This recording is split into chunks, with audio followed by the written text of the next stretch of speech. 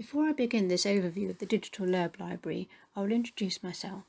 I am Sue Willits, one of the librarians of the combined library of the Institute of Classical Studies and the Hellenic and Roman Societies for over 30 years now, and I have a special interest in databases and in promoting their use. I would like to add that the publishers have given me permission to offer this guidance. This presentation is intended as an introduction to the database version, listed on our catalogue as the digital Loeb library. My aim here is to show the main features of the database, giving users a starting point for their own exploration. I will start with the browse function, which is how to retrieve works by individual authors or with a known Loeb volume number, and then to search within that text. This will be followed by the basic search, with options to choose to search only Latin or Greek text, or to search both. I will also explain the use of the Greek keyboard. Then I will cover advanced searching for more precise searching combining sets of words. The last section will be about saving your results, but to do this you will need to set up a free personal account with the publisher. The next slide shows the login procedure for members of the combined library of the Institute of Classical Studies and the Hellenic and Roman Societies. A library card is needed to use this database, so please get in touch if you don't have one. For anyone viewing this who belongs to another institution, you will need to check with them how to access this database. The first step is to access the library catalogue using the internet link and then log in using your details. This slide shows the results of entering Digital Loeb Library into the title search section of the catalogue. Below the word Connect on the left, a link on the right called Access with iClass Membership leads to the database. This slide shows a rather attractive home page which has a shelf of the Loeb volumes with their red and green spines. As you may know, the Greek texts have green covers and the Latin red covers. The small size of the physical volumes comes from the original concept that they were designed to fit into a gentleman's jacket pocket and so easily carried. Both the browse and search functions appear on this home page, as well as on the left a link to the history of the series called About the Library. And on the right, under Using the Library, there are very detailed help pages.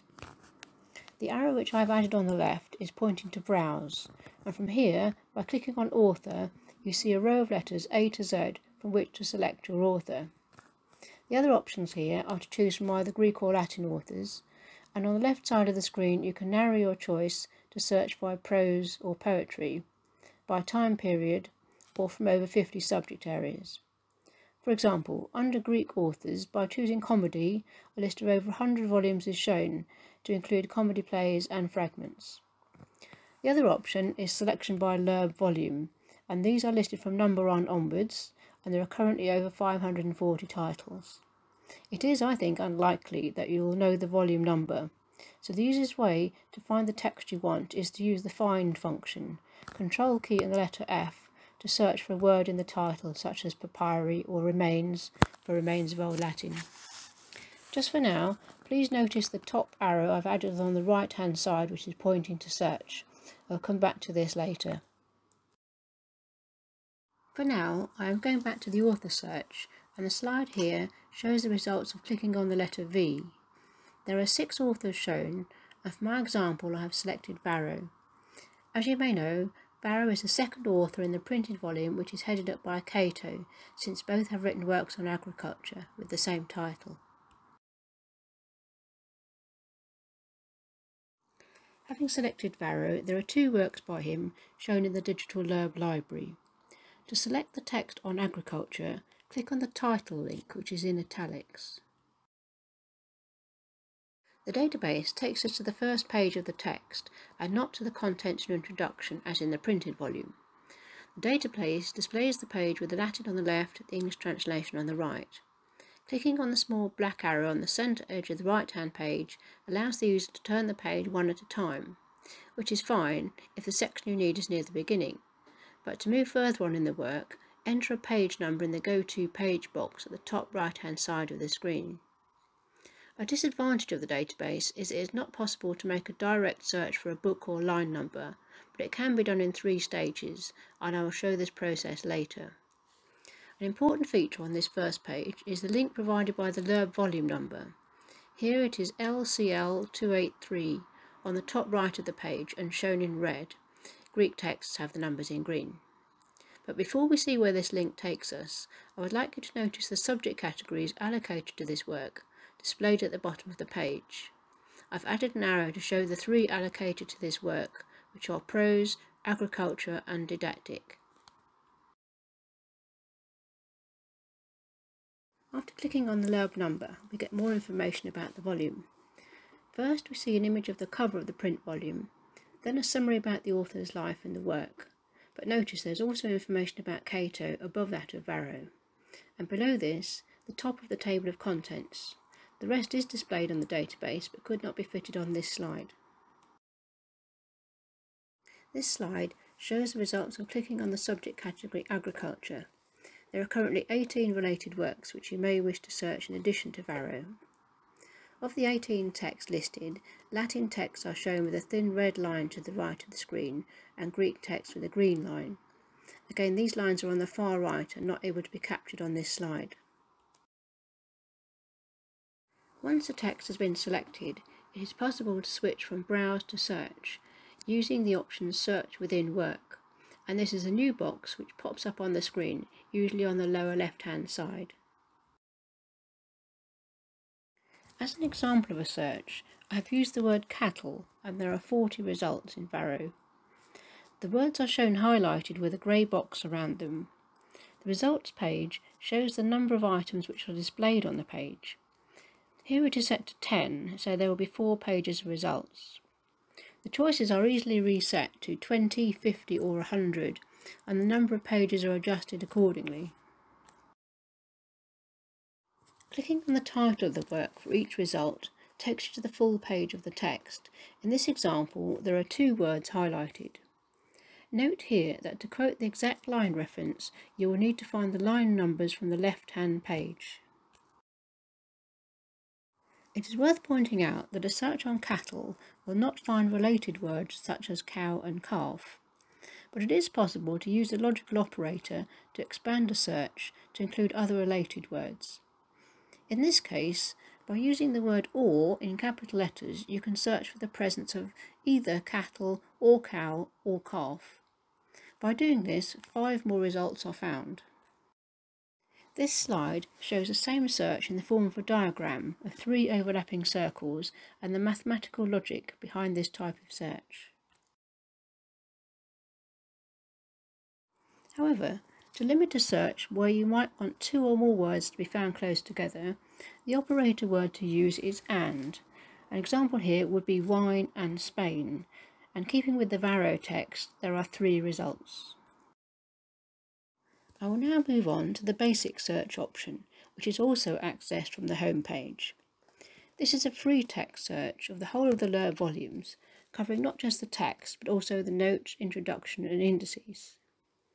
The basic search is a keyword search and can be made in English, Latin or Greek. To search in Greek, you need to click on the keyboard icon. I've added an arrow here to show its location to the right on the search box. Once you have called up the keyboard, you simply click on each letter to drop them into the search box one by one. Searching for a phrase is possible, and the way to do this, as you would with other databases, is to enclose the words between double quotation marks. But it's worth considering when it's a good idea to use this feature, when it might be too restricting, as in the example I've chosen. A search for the phrase Mount Vesuvius between quotation marks produced 10 results, while the word Vesuvius on its own produces 38, so far more which will be useful. I've popped in an image here to illustrate the volcanic crater, and this is from an 18th century Borrow sketchbook in the Wood Diaries collection owned by the Hellenic and Roman Library. The left-hand side of the screen shows options for limiting the results to either Greek or Latin, and in this case, clicking on Greek reduces the number of results to 10. Other options are to limit by poetry or prose, by time period or by subject area. When you have a set of results, there is an option to sort them by author, by title or by date of translation. To show the results, click on the link below the author, which has the link Show Results Within.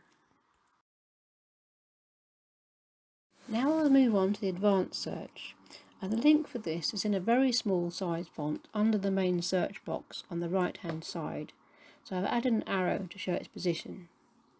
From here, a set of boxes appear which allows more precise searching. Note here that there's an option to select a time period.